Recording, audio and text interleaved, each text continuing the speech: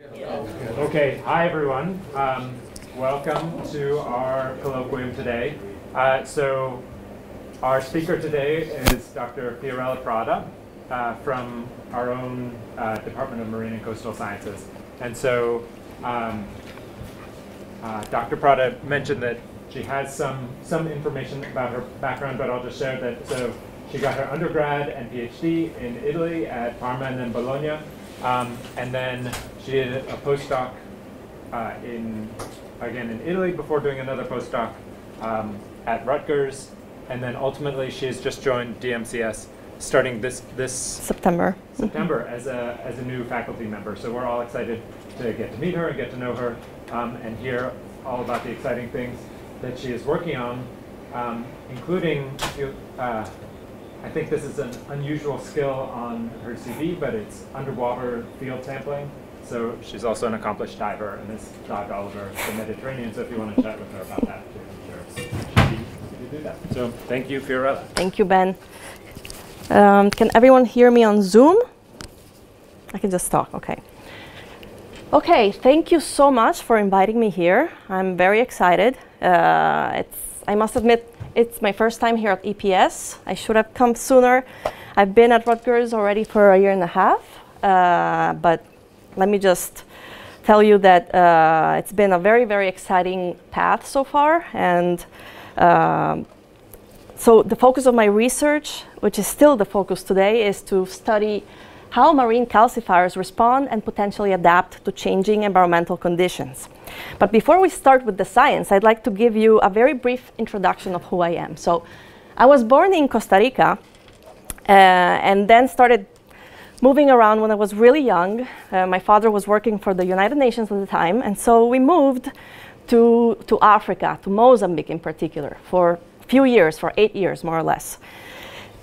After this African period, we got moved to New York City, which is pretty.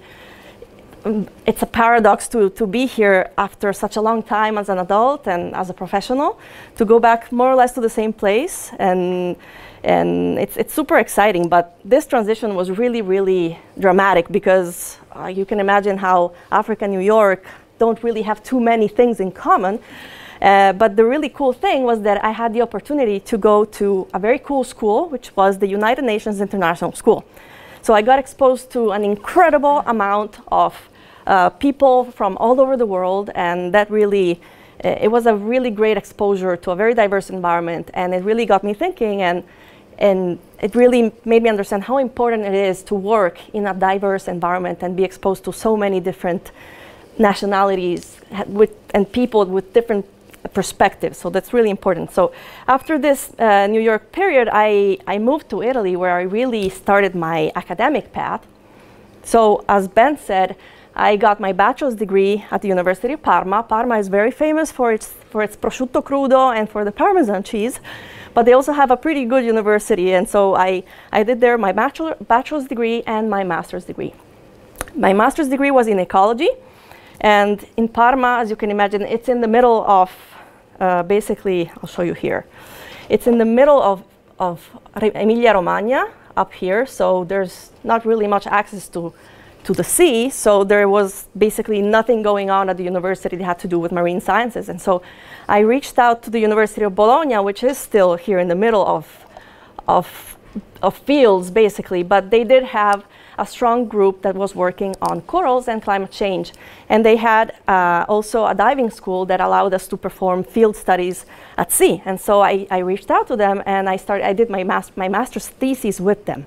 And then I continued working with them on corals and how they respond in terms of skeletal structural features and how these change with temperature. So basically, we collected corals along this wide latitudinal gradient that covers pretty much 900 kilometers, which corresponds roughly to 200 degrees Celsius.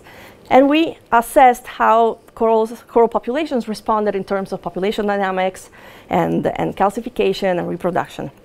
And so this was really the beginning of my research on this topic, which then continued at the University of Bologna with several postdocs, and all the way until a year and a half ago, more or less, when I moved here to Rutgers to work on how corals biomineralize. So to study basically the mechanisms that drive the biomineralization process in corals with Paul Volkowski.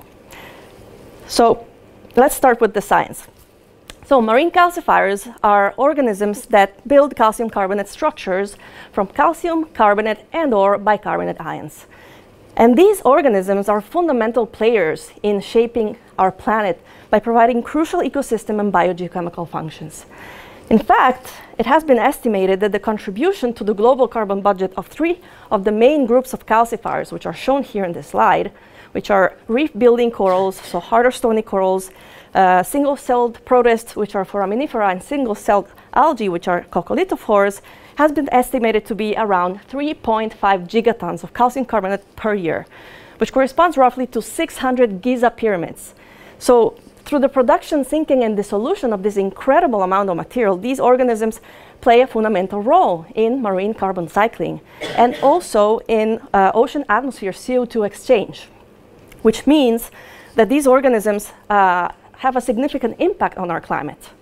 But these organisms are also in turn impacted by climate itself, and many of these calcifiers, in fact, are very sensitive even to the slightest changes in environmental conditions. We also know that these organisms have been around for hundreds of millions of years of global climate change.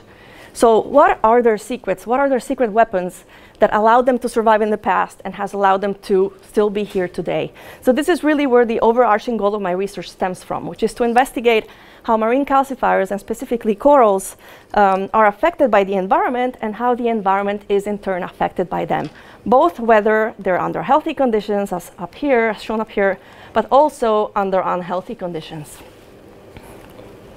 So why corals? Well, there are a million reasons why corals are amazing creatures and fascinating organisms to study. First of all, they are ecosystem engineers, and specifically I'm talking about the reef-building corals, which are the stony corals, which means that they're capable of building complex three-dimensional structures that are the foundation for hundreds of thousands of species. In fact, these ecosystems harbor more biodiversity in only 1% of seafloor occupation, basically, than any other ecosystem on Earth. And they support also 25 to 40% of fisheries on which people that live along coastal areas depend on. So these organisms are important for all the species that live in these ecosystems in terms of nutrition, in terms of nursery, in terms of protection from predators. And at the same time, they're very important for human beings as well for these many of the same reasons, in addition to, of course, economic revenue and protection against storms or coastal erosion. However, corals are really fascinating creatures also because of their innate ability to overcome dramatic environmental change, as witnessed by their incredible history of evolution and adaptation throughout hundreds of millions of years of global climate change, as you can see here in this slide. So I'll walk you through it. On the top panel, panel A, you can see the global ocean surface pH in pink. Please note that the axis has been inverted so that the stressors are shown from the top to the bottom, from the bottom to the top, sorry. And in light blue, you have the sea surface temperatures in the past 250 million years. And on the bottom panel, you have the number of coral genera, of stony coral genera.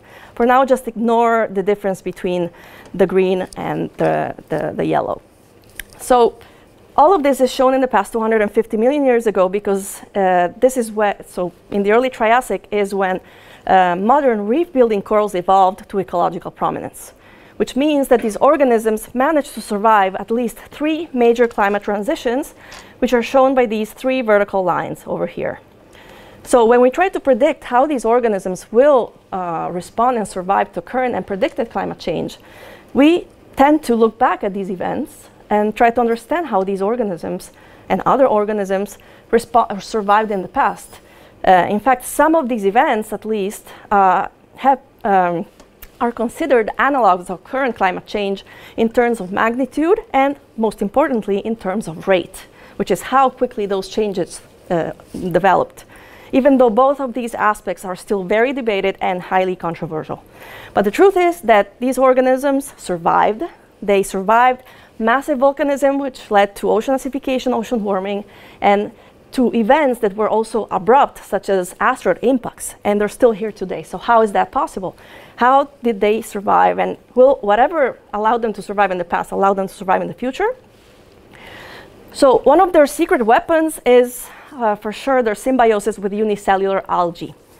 In fact, the algae convert light energy into chemical energy that is stored in the form of carbohydrates, lipids, and amino acids that are transferred from the algae to the host in exchange for shelter and for inorganic compounds, which are basically the metabolites of the coral, which are recycled by the algae in a truly mutualistic symbiosis, which means that both parties have some kind of benefit from this relationship. And this mutualistic symbiosis has really been the key to their survival and to their thrival in shallow water, tropical, oligotrophic, which means nutrient-limited conditions. So again, these organisms were capable of making the best out of the resources they had in that environment, which was basically light energy. So these are endosymbionts. So they're stored, which means that they're stored inside the tissue of the coral. Here, I'm just going to show you very quickly what a coral looks like and how it's made, basically. So here on the left, you can see a picture of a very common tropical zooxanthellid coral. Zooxanthellid means that it has this symbiosis with these algae, which are called zooxanthellae. And this species is colonial, and is, in particular, this one is made of hundreds of thousands of tiny polyps that you can see here in the zoomed image that are connected to each other by a very thin layer that is called cenosarx. So these polyps are all genetically identical to each other, and they are formed asexually by the colony. So basically, the way a coral is made is it's made of a calcium carbonate structure underneath that has sort of these cup-like features over here that you see here in the drawing up here. And the coral polyps lie on top of these cup-like structures, sort of like a glove would cover a glass or a beaker. So the tentacles are basically your fingers, and in the middle you have the gut and the gastrovascular cavity.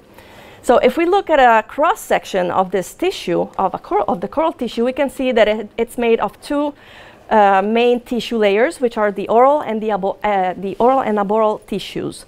So the oral tissue, and both of these tissues are divided into two additional layers, basically. So starting from the outside, the oral ectoderm is the one facing the seawater, and then as we go in, we have the oral endoderm, which faces the coelenterone, which is the gastrovascular cavity of the coral. And this is where we have some of the zooxanthellae.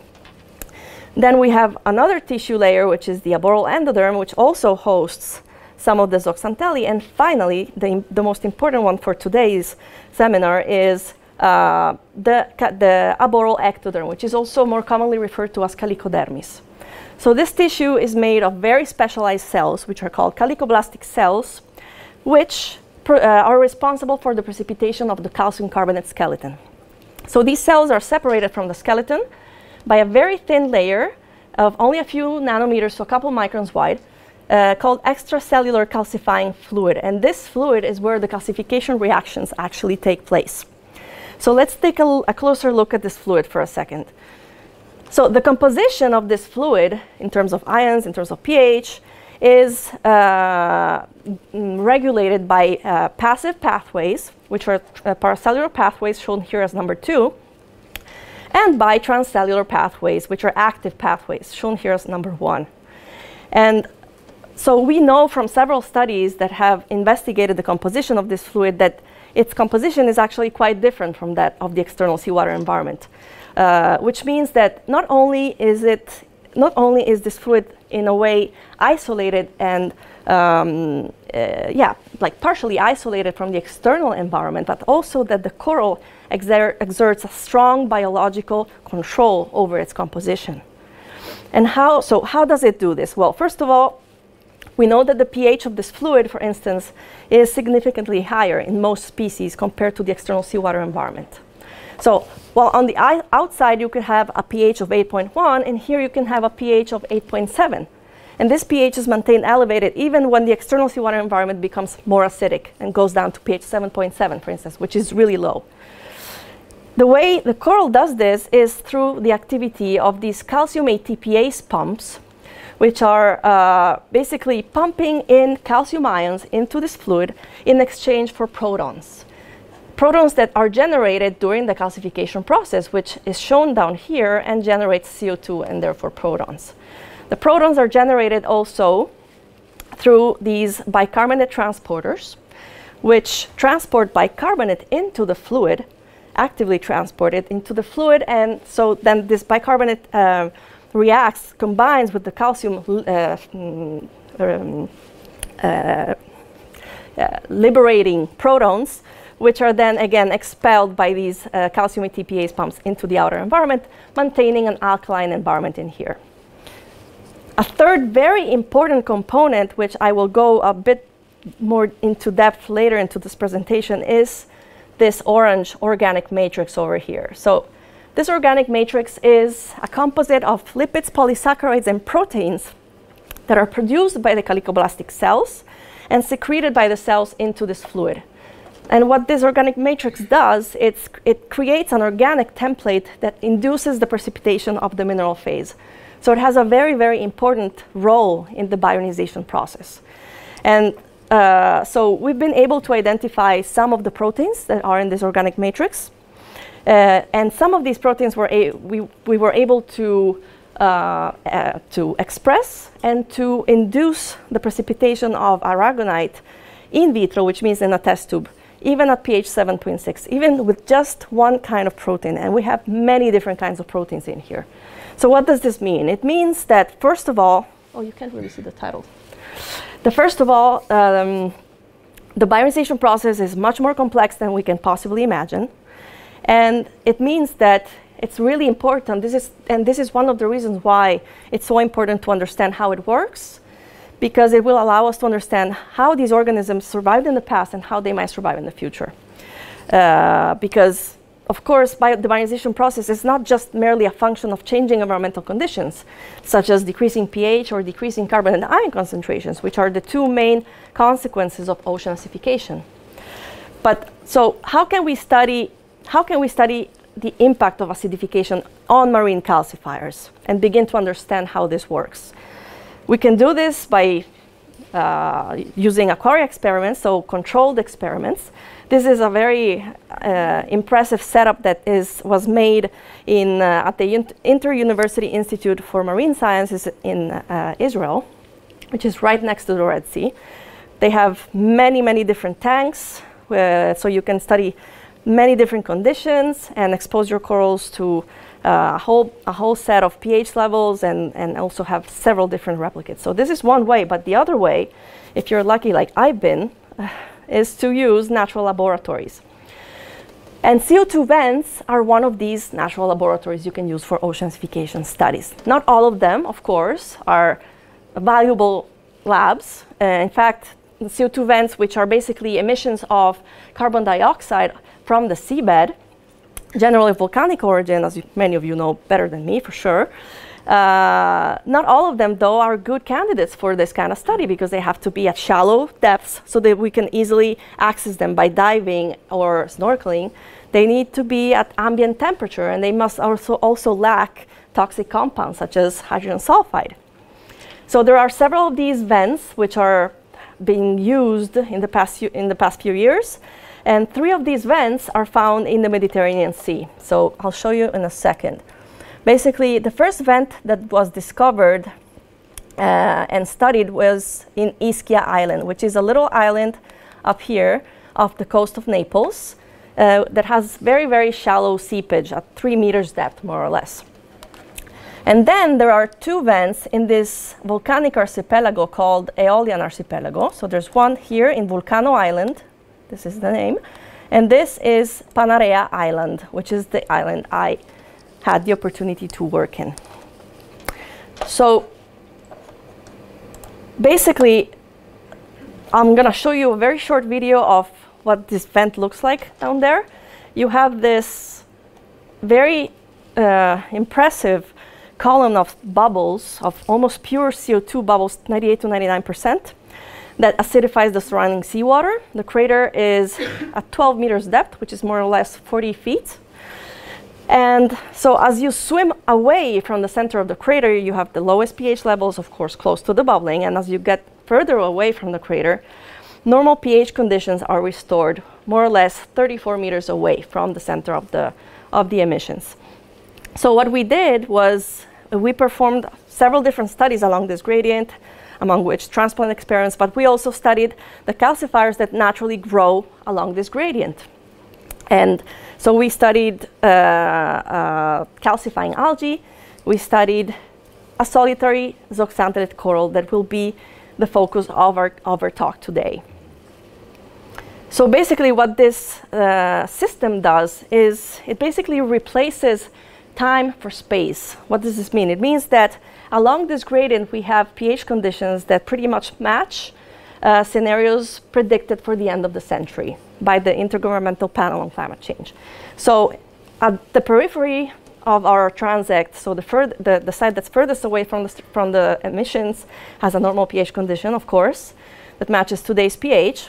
Then we have an intermediate pH in side 2, and then a very low pH, which corresponds to a business as usual scenario. Basically, if we continue burning fossil fuels like we're doing, this is what they expect the oceans will look like in 2100.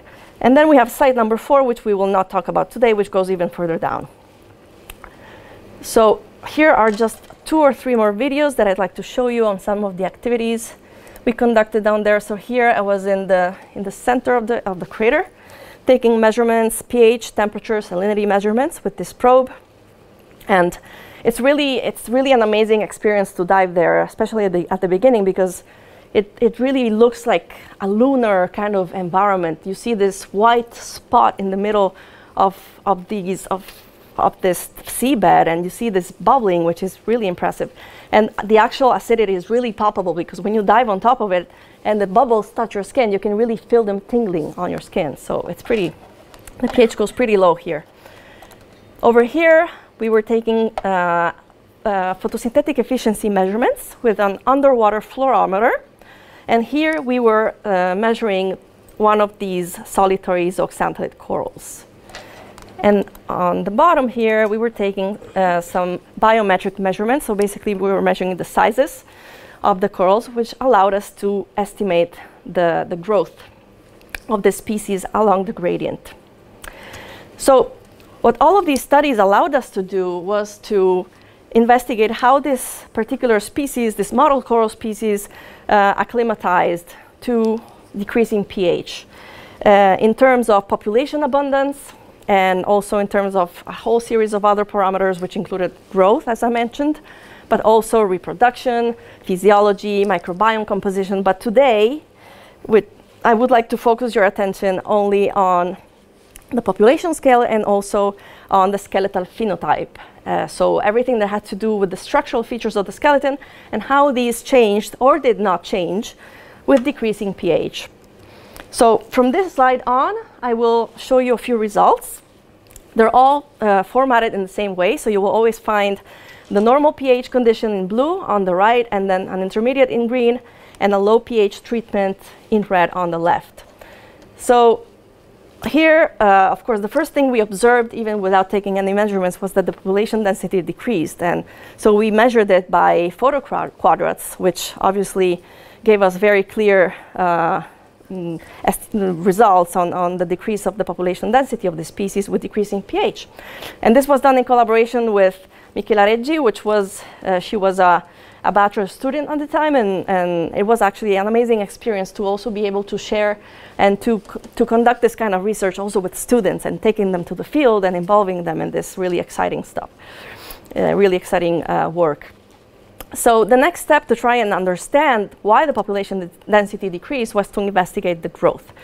So growth in corals is the result of these 3 related parameters you see here on the slide, which is net calcification rate, which is how much calcium carbonate is precipitated per millimeter square per year, which is the result of linear extension rate, which is how much it grows in length, where the length in this case is considered the maximum axis of the oral pole. So the oral pole is basically when you face the coral from the top, you're looking at its mouth. That's the oral pole.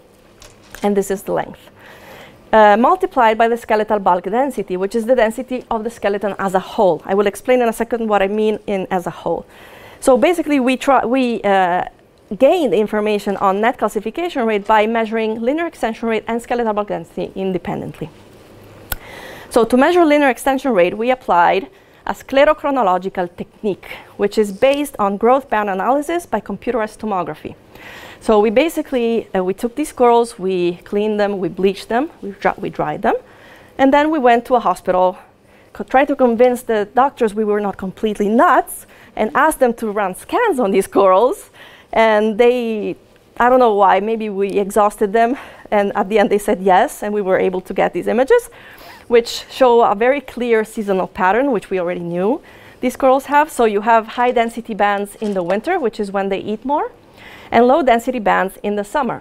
So by counting the number of bands, of high density bands, which are clearly more visible, we can determine the age of the specimens. And by dividing the length of the coral, so again, the maximum axis of the oral pole, by the number of years of that coral, we could get to the linear extension rates of these of the species along the gradient. The bulk density instead was measured with another non-invasive technique, which means that we didn't have to destroy the samples, and this allowed us to perform a series of other analyses I'll show you in a second.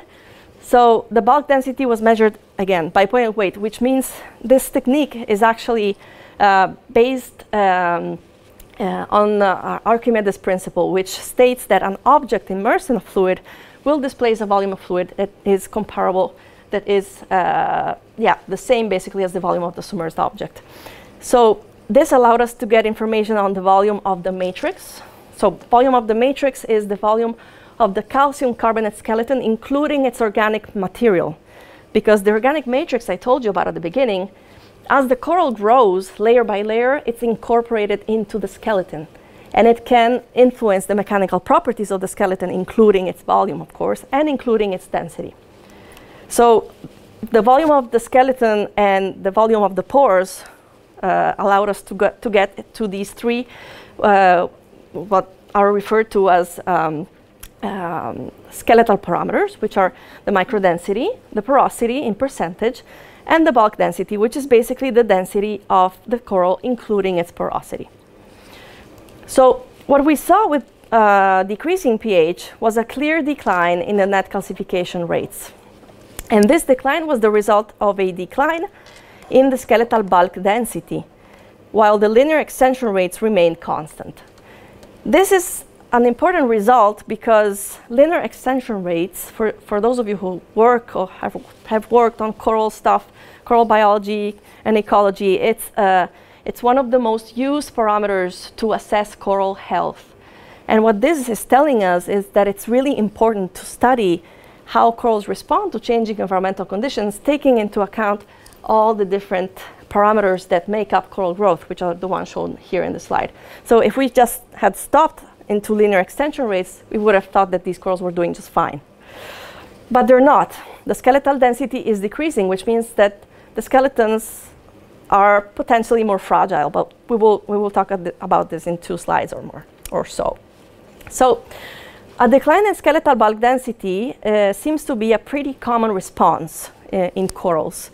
So again, here on the left, this data set was analyzed by these 2 very, very talented master students who basically weighed hundreds of fragments of different species, 4 different coral species that were collected from Papua New Guinea CO2 vents. So they were collected from a control site and from a seep site, basically. Again, red and blue and red. And so what this analysis showed was, again, a very clear decreasing trend. And the same decreasing trend was also obtained by another group in Monaco, Tamboutet and colleagues, which are really have a very strong group, and they investigated how skeletal density was affected by decreasing pH in a year in a controlled experiment for 1 year. And again, as you can see, we have the same decreasing trend. So as I mentioned, this affects the mechanical properties of the skeleton. But how do we measure that? So we applied nanoindentation, which is a technique that is applied in material sciences to investigate the mechanical properties of materials by using a pointed trigonal indenter that you can see here in this image up here. And so this pointed trigonal indenter it presses against the material and creates a deformation of your sample, and which is shown here in this image over here. So as it creates this sort of print on the sample, this crack sort of, it allows us to get information on two important mechanical properties, which are skeletal stiffness, in this case skeletal stiffness, which is basically the resistance to reversible elastic deformation in a sample. So basically how it measures the tendency of a sample to return to its original form once a force is applied. And then on the hardness, which is the resistance to plastic deformation, which is basically resistance to breakage in a sample. So we know that these two parameters from previous studies we've conducted are linked to different structural features in the skeleton. And in general, the skeletal stiffness is related to more macro scale features such as porosity. So we would expect that a variation in the porosity would lead to a change in the skeletal stiffness, while hardness is linked to more nano and micro scale features. So this was again confirmed in this study. So with decreasing pH, we had a decline in the skeletal stiffness, which was associated with an increase in the skeletal porosity. While and this again was done thanks to the help and in collaboration with Leonardo Brizzi, which was a PhD student at the time, and just became assistant professor 2 days ago, by the way. So good for him. So the hardness did not change, and this was reflected in the microstructure, which, as you can see here in the SEM images, doesn't seem to show any major variations. It was also reflected in the mineralogy. So we also investigated the mineral composition of these corals by XRD, and saw that the composition was pretty much the same. So aragonite, almost 98% aragonite, basically. And finally, we also estimated the amount of organic material inside the skeleton. So the way we did this was by applying a technique that's called thermogravimetric analysis, which basically applies increasing degrees, increasing temperature intervals to a sample. And based on the phase that is released during the different temperature intervals and on the weight loss that we measured during that release, we can estimate how much organic material was in the sample, basically. And again, so we did this, and the organic material seems to be pretty much the same, regardless of external seawater pH. Okay, so continuing in this multi-scale voyage in the skeletal phenotype of this coral with decreasing pH, the next step to try and understand why this bulk density was decreasing, because we still don't understand why or what's making it decrease, was to investigate the pH at the site of calcification. So the pH in that very thin fluid I mentioned at the beginning. And the way we did this was by using the boron isotope proxy. So as all of you know very well, there are two dominant species of boron in the ocean, boric acid and borate ion.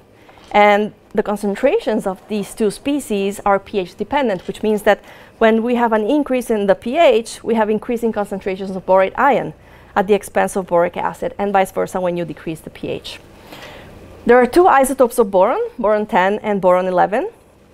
And by convention, isotope ratios are reported as delta values, which is basically a means of comparing the ratio of the heavier isotope to the lighter isotope of a sample to that of a standard. Since these variations are so tiny, we multiply by 1,000. So which means that the final delta values are always in per mil. So we also know that there is a 27 per mil difference in the isotope fractionation between these two species.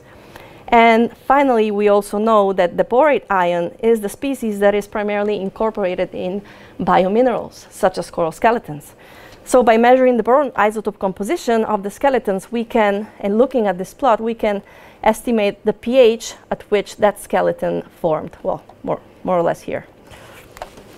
So in collaboration with colleagues from the Geomar Institute in Kiel, Germany, we applied laser ablation to measure the pH at the site of calcification, which you can see here on this plot. And as you can see, the pH did not change significantly, at least along the gradient. So it was more or less always 8.4, 8.3, which means that the difference between the external seawater, between this calcifying fluid and the external seawater environment increased dramatically, of course. So the delta pH increased significantly from our control to the low pH site. Okay, so summing up these results, what we saw was that persistent acidified conditions led to changes at the macroscale level in the skeleton through a decrease in the bulk density, which translated into a decrease in the net calcification rate. While at the nano and microscales, so in terms of mineralogy, organic matrix content, pH out of the site of calcification, we did not observe any significant changes. So the question still remains open. What is driving this decline in the bulk density? What is the underlying mechanism? So to try and answer this question, we have to get into the mechanisms of bioionization. So the bioionization process is a primarily biologically driven process in which the calicoblastic cells, which are shown here in this drawing in pink, produce this organic matrix which is secreted into the fluid. So several studies have shown that upon secretion of this organic matrix, we actually have the development, the deposition of an amorphous calcium carbonate phase in the form of 100 nanometer, more or less, nanoparticles, which are shown here in this drawing by these sphere-like structures. So subsequently, these nanoparticles aggregate and act as building blocks for the precipitation of the aragonite crystal phase. So basically, this sequence of events translates into a so-called two-step model of coral calcification that I will drive you through in a second. So starting from this image on the top left, so this is a zoomed image of a colonial coral. If we remove all the tissue from it, from the surface, we see that the bottom is made of these cup-like structures I mentioned at the beginning. So each of these cup-like structures is called a corallite, and each corallite is made of a external wall, which is called is a calyx, and on the inside you have these intersecting structures which are septa. So if we look at the top rim of one of these septa, which is zoomed in this image, we can see that it's not smooth, it's actually sort of bumpy. So it has these like bumpy structures. And if we zoom in even more into one of these structures, we can see that the internal morphology has this sort of layered kind of morphology, I guess, yes. So how is this layered pattern formed? It's formed through vertical rapid accretion of vertical upward growth, sorry, of rapid accretion deposits, which are shown here in this image in light blue, followed by lateral thickening of aragonite fibers. And the important thing to remember here is that these rapid accretion deposits are very rich in organic material and in amorphous calcium carbonate. And these rapid accretion deposits are the same as these centers of calcification shown here. So different terminology, same feature. Of course, we like to make things complicated, so we find all sorts of terms to refer to the same thing, but this is what it means. Okay, so vertical upward growth of rapid accretion deposits and lateral thickening of aragonite fibers, which are much less concentrated in terms of organic material. So by now we have a pretty good understanding of the dynamic of the coral calcification, basically. What we still don't fully understand is how this organic material works, its composition, and how the proteins and the other components work. So in the past few years, there has been a lot of work and a lot of progress thanks to many proteomic studies that were able to identify by mass spec sequencing many of these proteins, which have been shown to include calcium binding proteins, metal binding proteins, adhesion and framework proteins, and also the so-called coral acid rich proteins, or CARPs. So these CARPs are rich in glutamic and aspartic acid, which create negatively charged sites in the protein sequence that you can see here in this cartoon that strongly bind cations such as calcium. So as soon as they were discovered, it was immediately hypothesized that they would play a very significant role in the bioionization process. And this was in fact shown and proved by several studies. So these are the proteins I mentioned at the beginning that we were able to express in the lab, and they were able to induce the precipitation of aragonite at pH 7.6, which obviously questions how much decreasing aragonite saturation state conditions in the outer environment really affect the calcification process. But this is still a work in progress debate, of course. So what all these proteins have been basically grouped together into a so-called bioionization toolkit. But this is not just a toolkit. It is more of a factory, because these proteins work together. They talk to each other and form networks that allow the bioionization process to occur. And this was shown in a coral species by Paul Falkowski's group a few years ago, in which they conducted a cross-linking study, and they were able to show these interactones that you see here. So all of these are different proteins, basically. So the next question is, do all calcifiers have just different groups of proteins and different interaction networks among these proteins, and therefore different mechanisms, or is there something in common between all these calcifiers? Are there core bioionization proteins and mechanisms that are shared by diverse calcifiers? So this is really the aim of my current research at Rutgers. So I'm currently working on proteins that we extracted from stony corals, foraminifera, and coccolithophores. It took us more than a year to develop the right protocol, because a lot had been done on stony corals, but almost nothing has been done. Nothing has been done on foraminifera yet, and only recently something was published on coccolithophores. So, it took a long time to develop the right method, but we managed to extract and sequence these proteins. So we're currently in the process of understanding what's in there. And the next step will be to conduct, in collaboration with bioinformaticians from University of Emory, a network analysis to try and identify the underlying protein interaction networks among not just these three groups of calcifiers, but also among calcifiers of whom we have proteomes that are available in online databases. And so this is one aim. And the second aim will be also to conduct structural analysis on targeted proteins, and we will start with the acidic proteins, which we know have such an important role. And so we will try to crystallize them and to try and infer more information on their function through these studies. Okay, so I'm almost done. Two more slides to go. In an effort to try and merge basically the things I've learned in the past year and a half here at Rutgers and my previous work in the field on climate change, so to try and answer the question that I just left you with, so how does the bulk density decrease, but there are other parameters that change.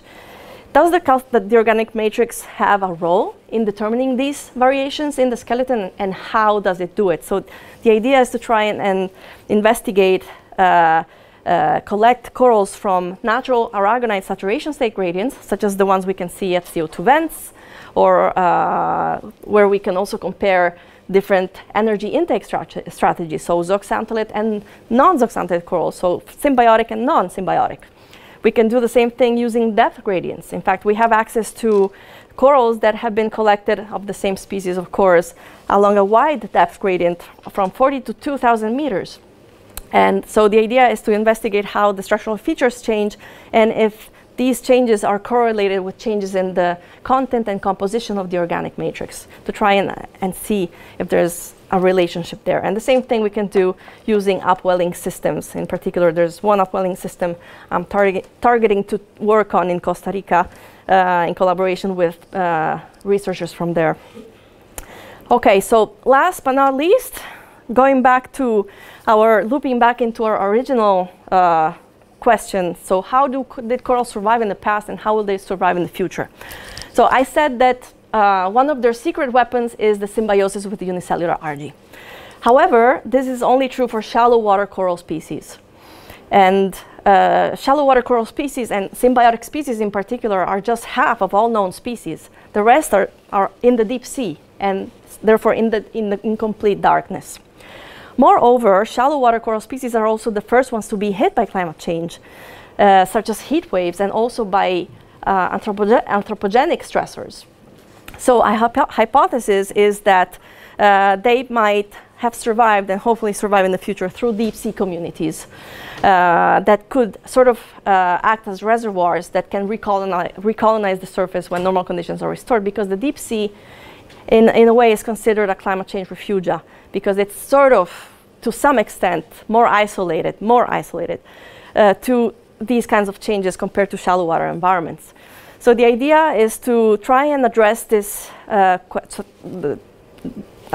issue and also study these communities, which we don't fully understand how they work, how they thrive down there, because there's no light.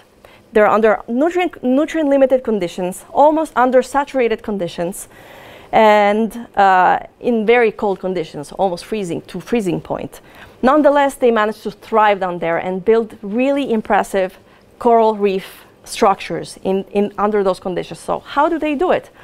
The idea is to try and understand how they make a living down there with this project, and I'd like to try and develop a project using the Hudson Canyon as a case study, because this Hudson Canyon has been nominated as a natural marine sanctuary quite recently, actually, in part because of the deep sea communities that make this habitat unique among other habitats in the New York Bight, apparently. But we still don't understand the species composition, the distribution of corals down there, and how they make a living, how they eat.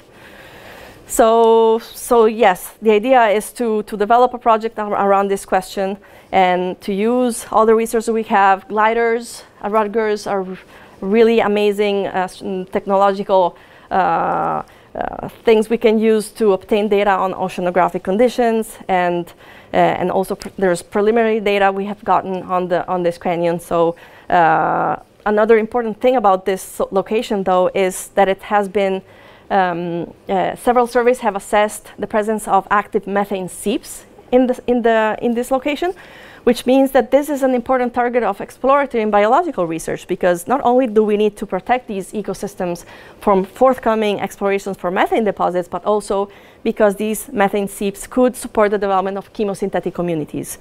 So chemosynthetic communities are based on bacteria as primary producers that use chemical energy to fix carbon, sort of like on the surface the algae do for the corals. So this could be a very interesting alternative metabolic strategy that we can study in this environment. So this is just to thank everybody, all the people that have helped to get all these data, and also I hope to increase the number of dots on this map with many other collaborations in the future, also with you guys here, which I would love to start talking to and to shuffle ideas around and see how we can collaborate on some of these topics. Thank you so much.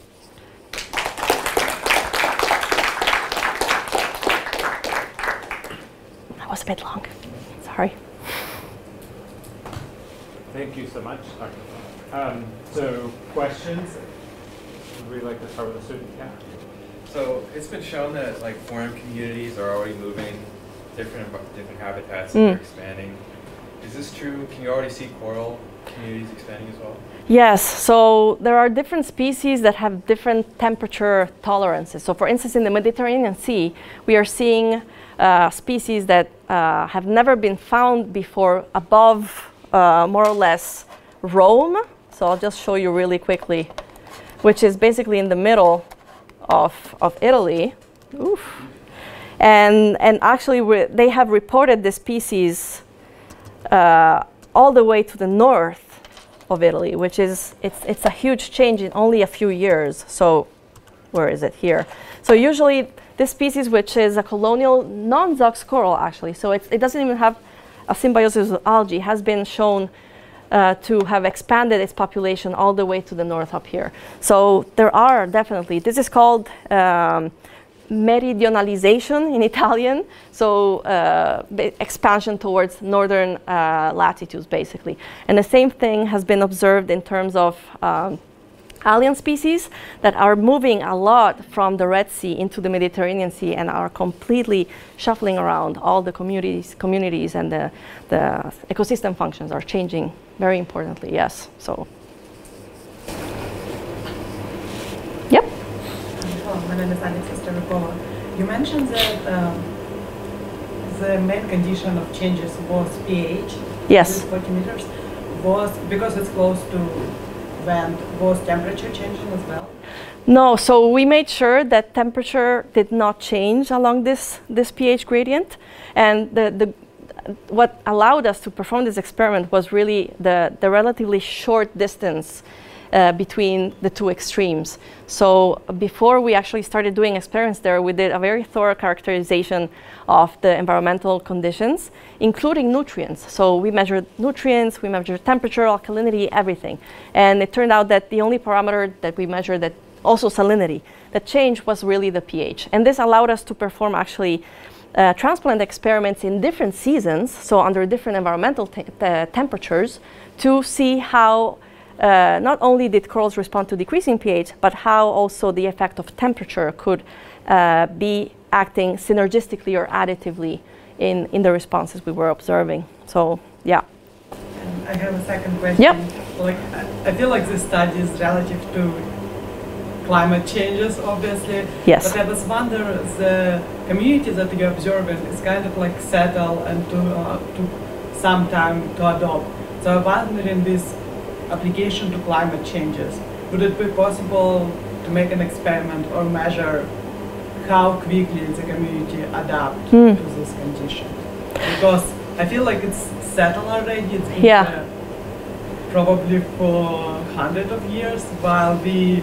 How do we see the fast response? Yeah, so this particular ecosystem natural laboratory probably is not the ideal place to study this, but you can do this, for instance, using upwelling systems. So, for instance, the one I was mentioning in Costa Rica, this upwelling system drives deep, low pH currents from the bottom, from deep depths all the way to the surface, and acidifies the reefs there for a few months at a time.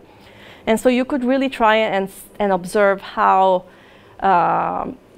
at least phenotypic changes in terms of physiology, in terms of things you can, or like gene expression, are being affected by this changing pH condition, and then also observe after the low pH condition is over, and then you have normal pH conditions again, how the corals change again. This is possible.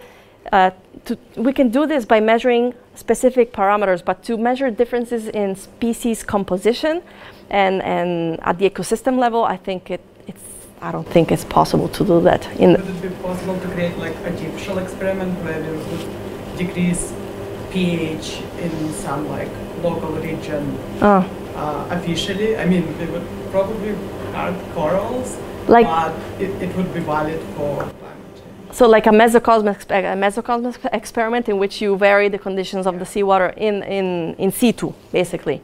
Well, what they're doing, they're trying to do something like that because they're trying to study how enhanced alkalinity can affect local communities and how this might help them actually respond and be more resilient to changes pH conditions. So they might be doing something like that for experiments like that. But yeah, I mean, it's complicated to control these parameters in the field. So I don't know. I don't think I really believe that too much. Yes? Hi. That was fascinating. Thank you very much. Oh, thank you. These aspects of your work. Thank you. I was wondering, from the perspective of isotopes, you've used boron isotopes. Have you used calcium isotopes to study any of these effects for the mass-dependent processes? I haven't, but I've been talking about this actually with a colleague with Corday. So we were thinking of applying calcium isotopes maybe to investigate how changes in calcification rate take place by using calcium. This is something I'm looking forward to getting more information on and understanding how it works, and I would love to try and do that, especially to assess how it affects calcification in foraminifera, which are I would not know how to investigate calcification aside from maybe using calcium, but that would be a nice Yeah, absolutely. Yep. I was wondering, following up on the boron isotopes, so I think you alluded to this, boron isotopes are often used in paleo settings to understand past pH. And I was just wondering, so from the perspective of if that fluid where the corals are actually forming seemed to be sort of buffered, like even if external pH was changing, but the fluid pH was not. That could affect. So what are the implications for interpreting these records where we're really trying to get at the pH of seawater from looking at calcifying organisms? Yeah, that's actually a huge thing because these pH changes at the calcifying fluid level are very species specific. So what I know is that what they usually do, I mean, first of all, not all species are good paleo proxies. And so what I know, what they try to do is calibrate based on the differences that we observe in the corals today. They try to calibrate and counteract for the difference in external and internal seawater pH, creating these calibration curves. However, I think this is very complicated, and I don't think we fully we give it as. I don't think we know how much this could really affect paleoproxies, especially because I'm pretty sure this fluid changes depending on the age of the organism, so with ontology.